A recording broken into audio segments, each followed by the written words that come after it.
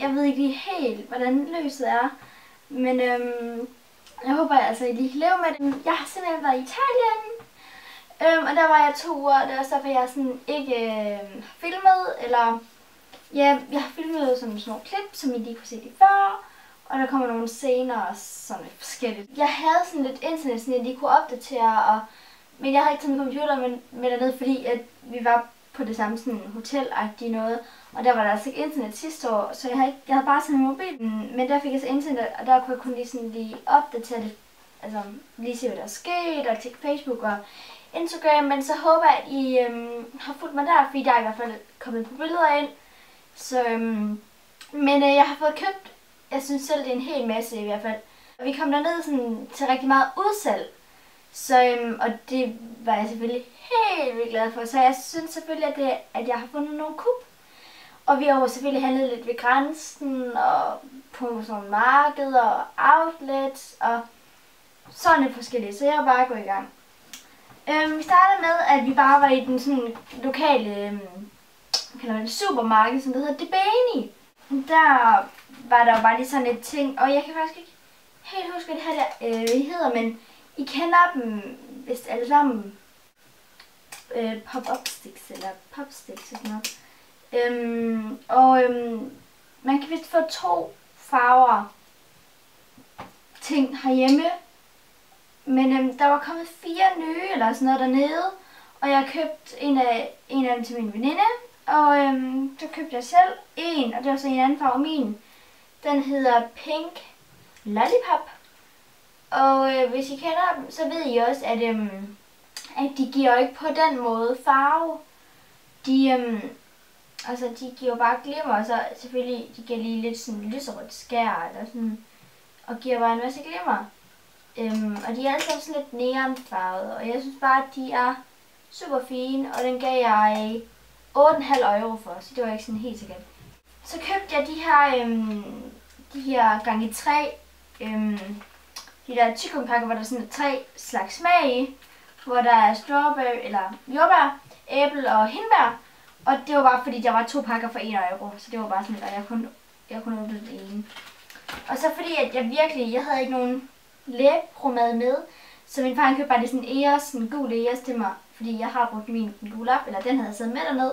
Jeg havde bare ikke lige husket, at der ikke var så meget i, og der var solfaktor. Der var solfaktor 15 i den her. Så. Og der købte jeg selvfølgelig også min veninde, eller min feriegave, eller en af dem. Jeg købte en lille feriegave, eller noget af en feriegave, til min veninde deroppe i os. Og den får hun så for. Så er der sådan en nede i byen, der er sådan nogle små søde gader. Og der er altid sådan en sæbebutik, og jeg er altid derinde. Jeg plejer altid at købe en gave, som min mor lige købte lidt selv. Og jeg plejer altid at købe den sæbe derinde, eller sådan noget. Så, og det står egentlig bare og pynter for at dufte sådan lidt. Og der købte jeg sådan den her lille søde æske, og den sådan sølv. Og så har jeg købt sådan det er sådan en lille pakke-agtig, du køber, der sådan lige den er ikke vakuumpakke, jo, det er den. Sæbe med vakuumpakke, men dufter stadig, og så er der sådan en sløjfe og blomster. Ja, og min den dufter sådan af limon, sådan citron-ting, og så står der lige sådan limone, fordi det hedder det dernede. Og jeg går sådan helt, altså ja, jeg elsker helt vildt rød og sådan noget, men jeg elsker virkelig sådan duften, sådan lidt sur duft eller sådan noget. Og den skal stå på min nye produkthylde. Og der kommer altså, der er helt vildt mange af jer, der har spurgt efter en roomtour. Men den kommer altså ikke endnu, fordi at jeg mangler lige sådan en hylde der, et billede der, og min seng skal stå anderledes, og ja, tv op igen, og så lidt forskellige skrivebord skal rykkes, som altså ikke noget, men I må også vente sig. Men også inde i sæbebutikken, der købte jeg også resten af feriegaven til min veninde. Så, og den må I så heller ikke se jo. Men ved siden af supermarkedet, som jeg lige har snakket om, der var der sådan en alt mulig butik, hvor du egentlig køber alt muligt. Og der købte jeg sådan et, jeg har ikke lige åbnet det endnu, sådan en cover, hvor der sådan kan være kreditkort eller sådan sædler og sådan, og så mobilen i den anden, så sådan en, der kan lukke i sådan lidt mørkeblå. Og ja, det er bare til iPhone 4 og 4S selvfølgelig, og det koster. Den her sæbeting kommer i alt af med for bøtten og for sæben 8 euro. Ja, Og Eriksen, det kan jeg ikke huske, hvad det kostede. Den har kostet 8 euro også, så det var ikke galt. Så købte jeg sådan et skin her til mobil, sådan glimmer, et sådan grå glimmer et. Og så købte jeg noget giveaway også. Så glæder jeg. Og den kostede 4 euro. Så var jeg ude på sådan en outlet, og der købte jeg sådan lidt forskelligt. Jeg gik i Calvin Klein, og jeg købte bare lige hurtigt en BH. Og det er bare sådan en hudfarvet en til 18 euro. Og den er bare så glad for, sådan en vil jeg have link. Og jeg ved godt, det er sådan et pink. Det næste jeg købte, det var egentlig sådan en, hvad hed butikken egentlig? OGSÅ, ja, OGSÅ. Og de var så ned til 10 euro. Det er sådan nogle shorts, grå shorts, hvor der er sådan nitter på, men det er ikke de der nitter spice nogen, som vi kender. Det er sådan nogle dødninghovedsnitter. Og de er på hver side, sådan hver side her. Og så på højre baglomme også, hvis I kan fornemme det. Men det er sådan lidt ærgerligt, at man ikke kan se i lommerne, for i lommerne det er sådan farvet leopard noget, hvis I kan fornemme det. Så. Og de er bare super fede, synes jeg. Inde i samme butik, den der OGSÅ, eller hvordan det var, man udtalte det, der købte de her ballerina sko, slap af, sko, gå, så strandsko-agtigt eller andet sådan noget. Og det er sådan nogle, jeg kalder dem sømandssko, fordi at de sådan er stribet hvide-blå. Og der er sådan lige spikes nidje her rundt om kanten. Og så er der sådan noget strandflætnings, noget kalder jeg det her, på bunden, og så lige heroppe over. Og dem gav jeg 20 euro for. Så var vi på sådan en marked, og det er alle altså. Og jeg havde noget med at blive solbrændt af den der, fordi vi havde simpelthen fra 33,5 grader til helt op til 40 grader. Mit ansigt det er sådan sart med solen, så jeg blev så købe ekstra hat. Og den gav jeg bare 4 euro for, eller min far betalte den så. Ja, så købte jeg et håndklæde, fordi jeg har et gammelt lidt, men det var altså fra den gang, hvor vi var i Paris, og det er altså lidt lang tid siden, og det er med Minnie Mouse på, og det er lidt lyserødt. Så jeg synes lige, jeg trængte til den lidt, og det kan godt være lidt svært at vise det her håndklæde. Men det er sådan en, ja, det er jo ikke engang en Fiat, men det er sådan en gammel rød vogn, og så er der lige sådan, hvad er det egentlig der, bagenden af den heroppe, og så er det italienerflade selvfølgelig her bag. Og som alle nok ved, så kan jeg helt vildt godt lide rød. Ja, der har jeg købt det her, og ham der manden, alle ved det sådan noget. Altså et håndklæde kan selvfølgelig ikke være fake. Men det er jo sådan lidt fake marked-agtigt noget. Ja, det er jo sådan et fake marked noget, så ja, alle ved, at det er fake. Men det koster 10 euro, det er bare sådan, det er jo sådan en mega produktionsvare, og så jeg ved bare, at de giver 2,5 euro, 3 euro for at få det produceret. Så jeg tænkte sådan, ej, det gider jeg fandme ikke give, men jeg vil have det håndklæde her. Så jeg forhandlede ham ned, og jeg kom af med 7,5 euro.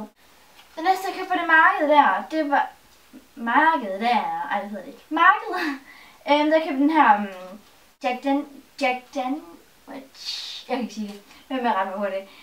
T-shirt, men det er ikke den der vi kender, for, eller mig kender den der tanktop, men det vil jeg ikke have. Men på min, der er sådan slidte mærker, eller det er jo meningen, heroppe på ærmet af t-shirten. Og hernede under Giants, der er også lige sådan ting noget. Og det er bare lige sådan meningen, at jeg bare lige hvis den sådan lige oppe i bukserne. Jeg synes bare, den er helt basic egentlig. Den, altså, ja. Og den gav jeg, den kostede 10 euro, men det ville jeg heller ikke give for den, så jeg handlede ham ved til 6 euro. Så er vi ude på et andet outlet hedder det. Men det var bare sådan et sportssæt, og alle ved, eller det går ikke ved det, men jeg er virkelig gymnast på høj plan. Så hvad fandt jeg? Gymnastiktræningstøj, og det er jeg vildt glad for. Og det jeg træner i nu, det er sådan en sort, lidt langærmet trøje. Hvor der sådan er hul på ryggen. Og det er sådan egentlig, fordi meget af mit gymnastiktøj, det bliver for småt, eller sådan, ja. Så, og så har jeg bare 2 på sorte træningsshorts. Men så jeg købte den her, det kan være, det ser lidt underligt, det er sådan en body stocking eller sådan noget. Ej. Men det træner vi altså i. Og den er bare sådan, der er sådan en t-shirt ærmer, og så går den selvfølgelig op der, som sådan en body stocking. Men så ligesom hvis du har en bandeau eller sådan noget, så er den lige samlet her i brystet. Og så er den bare helt almindelig hvid og mega blød og sådan noget. Og så er der selvfølgelig shorts over, jeg har 2 på sorte. Og derfor købte jeg sådan et par pinke. Og de er sådan virkelig mega sådan skrib, neon, pink, jeg ved ikke om I kan fornemme det. Og så var vi ude i noget der hedder Affi. Og der var så lidt forskellige butikker, og jeg går sådan lidt og kigger, og der er ikke sådan rigtig noget. Så make-up butik. Og jeg havde sådan brugt meget af det sådan beløb, jeg egentlig skulle, og der var ikke sådan, altså de havde ikke MAC, og de havde ikke sådan en Sephora ting eller noget, så men hvad falder jeg over? Jeg falder over det der kæmpe afdeling, der hedder Chanel. Og jeg har ingenting fra Chanel, men jeg var med min veninde, og hun har rigtig mange neglelakker. Så jeg købte bare en neglelak derfra. Og det er jo bare helt normalt Chanel's neglelak, hvor du hiver toppen af, og så drejer du, og så åbner den jo. Og det her det er sådan en Bordeaux, lidt ligesom Bordeaux måske, Bordeaux-rød. Og den er i farven 533 april vil jeg nok sige også, men April tror jeg den hedder. Og den er super glad for. Jeg har jo selvfølgelig prøvet med min veninde før, så glad for. Den gav jeg 22 euro for lidt pricey, men jeg stod der, ja, vi tager den. Og min far gav heldigvis et eller andet til den eller sådan noget, så ja. Så var vi selvfølgelig ved grænsen på vej hjem, og der købte jeg, der faktisk vi også have nogle forskellige produkter, nogle produkter som vi også har herhjemme, så det var bare helt det samme. Og jeg købte for det første noget Batiste tør shampoo, men fordi jeg ikke følte, at jeg er i sommerhus lige nu, så fordi jeg ikke følte, at jeg havde brug for det hernede og sådan noget, så er jeg sådan, det er bare med min far hjemme i bilen, så. Men en hel masse 5 bøtter Batiste tør shampoo. I den der kirsebær duft. Men ellers købte jeg sådan noget fra Got to Be Schwarzkopf. Og det første jeg købte her, det er sådan en saltvand spray, sådan til volumen ting. Og jeg synes den har den sødeste indpakning, fordi den sådan er lidt gul, strandagtig, og så bliver den hvid, og så bliver den helt mørk. Og så heroppe på nogle af produkterne, sådan, der er sådan nogle diamanter nogen. Og ligesom jeg har mine krøller lige nu, så er det sådan, hvis jeg så gerne vil have dem en dag, at jeg lige kan gøre den. Og virker sådan lidt mere frisk i det.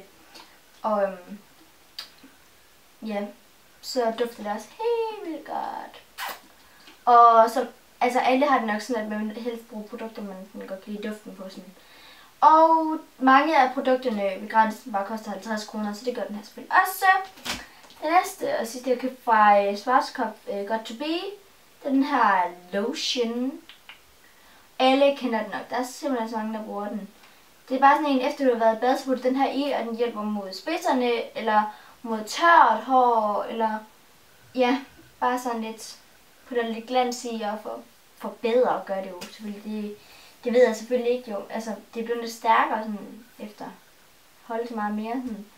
Og jeg sidder tit sådan lige og nuller lidt hår, og så er det sådan lidt godt, så er det godt for mine spidser lige at få gjort sådan noget her. Så, og den gav jeg også 50 kroner for. Og hvad køber man ellers ved grænsen? Slik.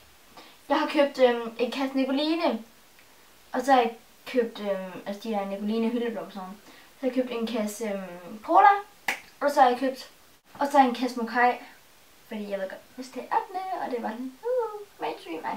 Ja, det var sådan lidt. Ja, jeg købte bare, jeg synes egentlig de smager godt, og der er ikke mega meget alkohol i og sådan noget.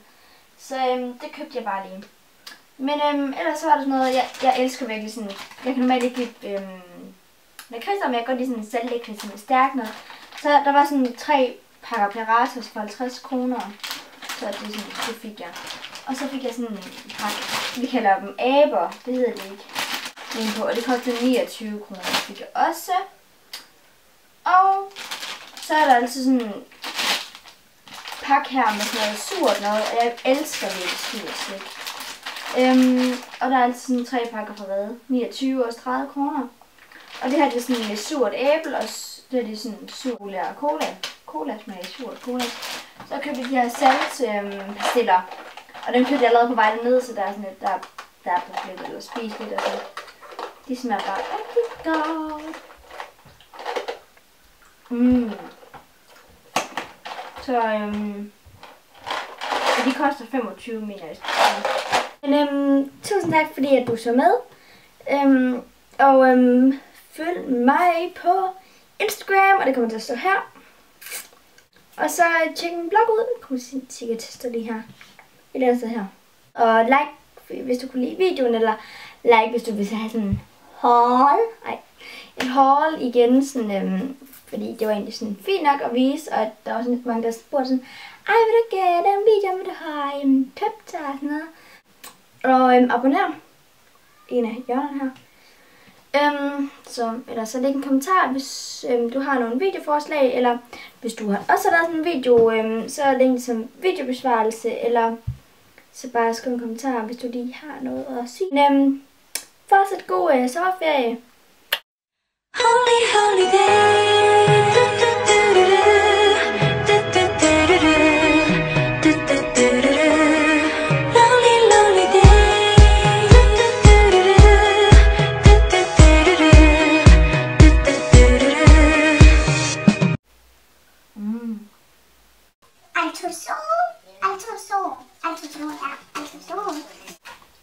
Jeg er glad en lille kappa. Peace out, mennesker. Stråhat. Stråhatte power. YOLO. Nej, okay.